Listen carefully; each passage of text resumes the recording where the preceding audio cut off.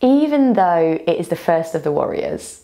Warrior 1 is seen less than some of our other warriors. Warrior 2 we see much more when we're flowing through. So let's take some time to feel this pose in the body. A couple of different options to take if it doesn't feel so comfortable. Worry no more about that warrior.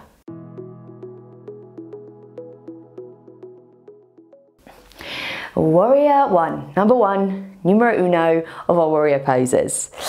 So come to the top of your mat. And we're just going to take the left foot back behind you. Now, not as far as that warrior 2. Maybe you've already taken my warrior 2 little intro striker pose. Maybe not. Maybe it's next on your list. But it's not as wide as that spread, right? A little bit of a shorter stance.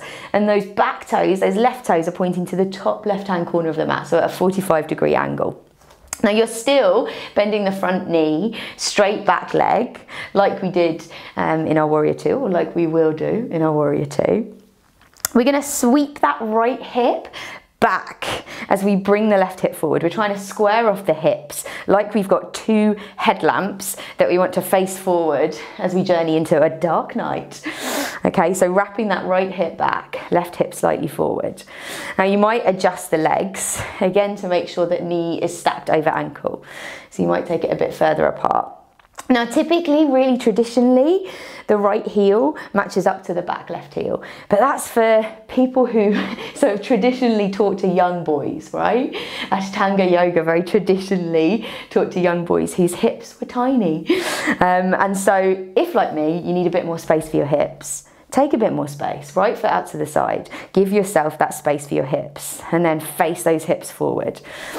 There's a slight like pressing forward with the bum to really activate that back leg. And then the arms rise up. And they could come palms together above your head, but check out what feels good on the shoulders. Maybe you just release the shoulders here. Keep taking that right hip back, left hip forward. Feels a lot more now, right? Now that you're checking into everything. Keep spreading those toes. And find a breath here. Release the shoulders away from the ears. And then bring the hands down, just step it back up to the front. Yes. Okay, so this time take right foot back. Let's find it on the other side. So setting up again, taking your time to set up. We hardly ever get this much time in these sorts of poses that we rush through in our flows. So left toes facing forward, right toes are at that 45-degree angle. It's a little shorter stance, but just play, start bending that front knee. Maybe you want to take it back a little. Just making sure that that front knee is either stacked over heel or maybe it's a little further behind you. It's not going forward. And so this time it's that right hip that's curling back, left hip bringing forward. Press the bum forward, almost like you're doing a little thrust, a little like grease lightning. I don't know why I think of grease lightning, but like a greasy like pop, pop.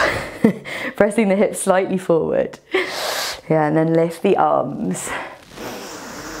And again, make sure you've got that space between your hips. Now, if we have done this on both sides and you're like, something is feeling not right for me, I don't like having that back foot grounded, you can always find a lunge here, right? Sometimes that can feel really funny in our bodies, keeping that back foot grounded, and it might feel tough, especially to get that front knee over ankle.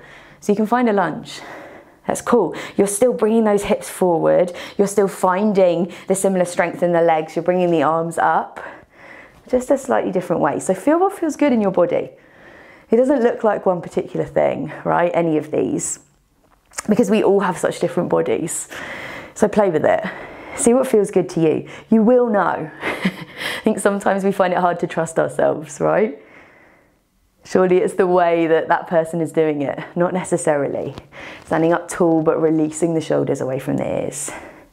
Take one more breath here. Straighten that back leg, front leg is bent. And then step back up to the front. Yes. Warrior 1, Virabhadrasana 1,